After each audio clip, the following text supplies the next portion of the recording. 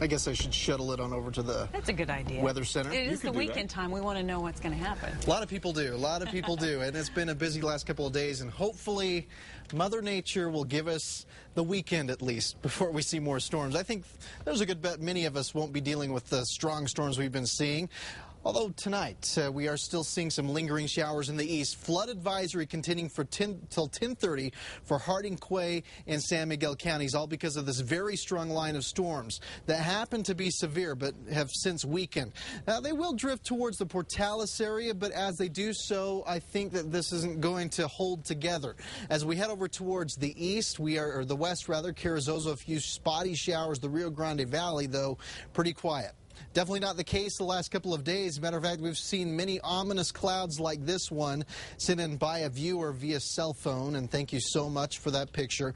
If you got a picture, send it to us. Pics at KRQE.com. By the way, that storm does look a little dry, meaning mainly just a wind maker. It looks like we'll see plenty of those potentially this weekend in parts of the state. Rain-cooled air to the north. We're in the 50s and 60s, 70s and 80s down to our south. And across the southwest, it was a fairly active day, especially across New Mexico and the east side of the state, but a little drier out towards California and New Mexico. And that is what we can expect. More dry weather slowly inching towards the eastern areas of the state. We saw a little bit of that drier air beginning to filter into the west, but for tomorrow, that front progresses a little further south. We'll see more storms out here in the east with spot dry storms expected for the west, meaning that they'll mainly be wind makers. For early next week, this high begins to nudge a little bit further to the east. That's going to shunt moisture pretty much altogether.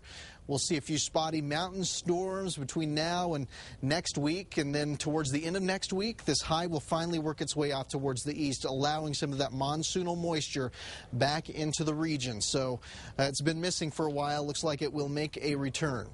Let's take a look at the numbers now and show you as we kick off the weekend. Looks like it's going to be pretty pleasant across most areas of the west. Highs anywhere from those 80s to 90s.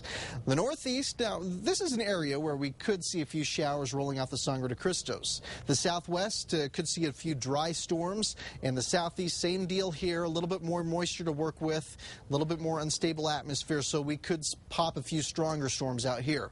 East Mountains, highs in the mid-80s. Santa Fe, there's your 7-day forecast. Highs will be in the upper 80s, overnight lows in the 50s. Of course, the 90s, though, returning by Sunday. A little bit drier for the Albuquerque area. Maybe we'll squeeze out a spot shower, but all in all, Saturday, Sunday looking pleasant, and even the beginning of next week will even heat up near 100. Again? Whoa. Yeah. I don't think we'll hit it, though. We'll come close. Thanks, Travis. Dan's up next with sports.